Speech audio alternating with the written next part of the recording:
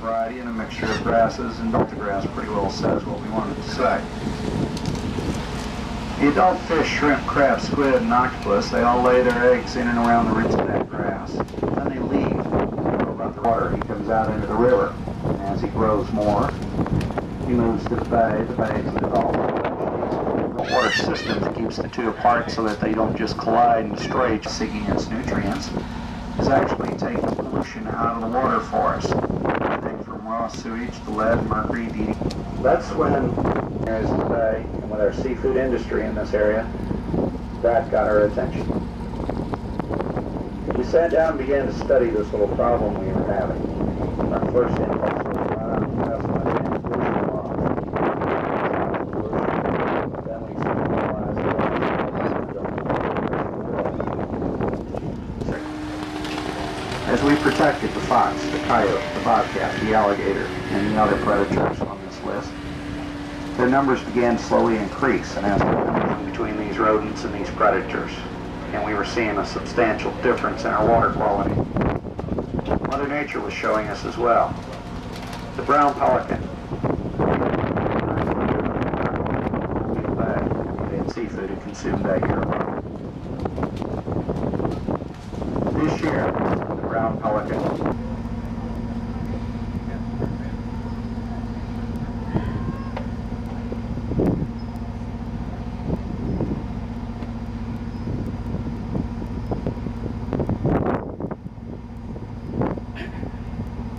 his bottom jaw has a pouch under it. It expands, and he can take in about 1.5 gallons of water into this pouch. So when he slams head first into the water and you see that big splash, he closes closes his beak real quick, and he's actually scooped up all the water right around where the fish was.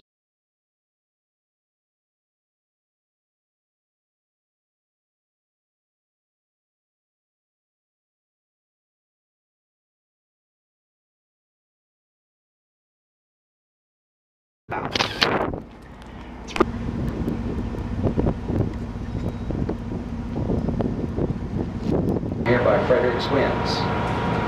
That house sits more than 10 miles inland from the Gulf of Mexico, and it took Frederick's tidal surge only 48 minutes to reach it. Everybody go wow.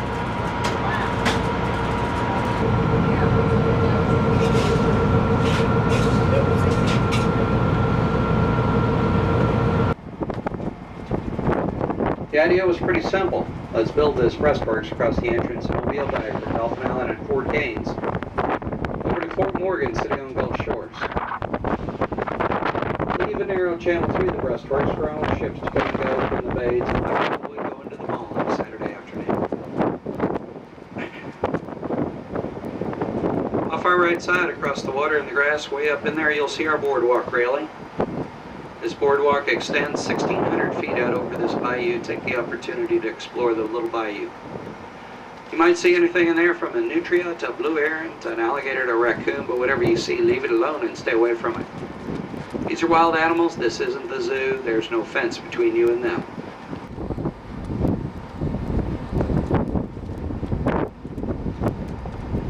Now we're looking straight up at Bessie Mae Bellengrath's dream house. You can imagine it's 1934. Bessie Mae is moving out from downtown Mobile. She's going to build her dream house when she finishes the drawings around her dream house with flowers that bloom around what she do. She goes out and buys all used furniture. My mother doesn't think that's funny either. Bessie Mae went out and bought antiques, but not just any old antiques. They were 17th century. She knew exactly what she wanted. She went and got it. Even through technology. Come back in, make sure you tour the home. Miss it, missed opportunity of life. Piloting not only took away the deepwater seaport of Mobile, it laid siege to Mobile. It cut us off from the Gulf village on the Gulf of Mexico coastline.